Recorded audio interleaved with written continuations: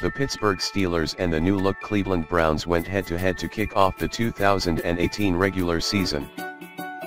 And while the Steelers have owned the Browns since they re-entered the league, this Hue Jackson-led group was destined to write a new chapter in the rivalry's history.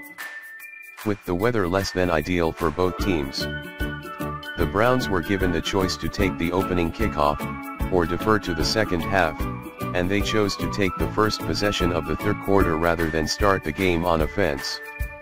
After an opening drive 3-and-out for Ben Roethlisberger and company, Tyrod Taylor was able to convert 2 third downs, 1 on 3 RD and 13, but the drive ended in a Britton Colquitt punt, with both teams exchanging punts on their second possessions.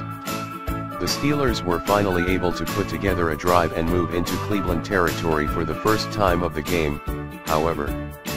After a big completion to Juju Smith-Schuster to put the Steelers in the red zone, Roethlisberger was intercepted by Denzel Ward for the first turnover of the game.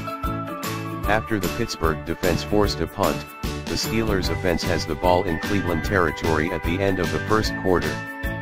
The Pittsburgh Steelers and the new-look Cleveland Browns went head-to-head to kick off the 2018 regular season.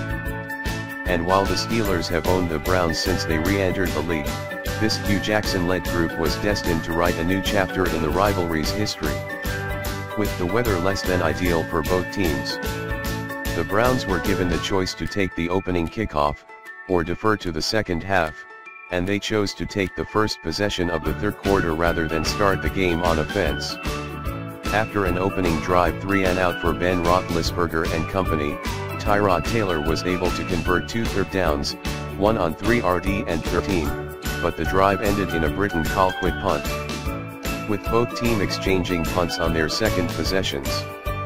The Steelers were finally able to put together a drive and move into Cleveland territory for the first time of the game, however.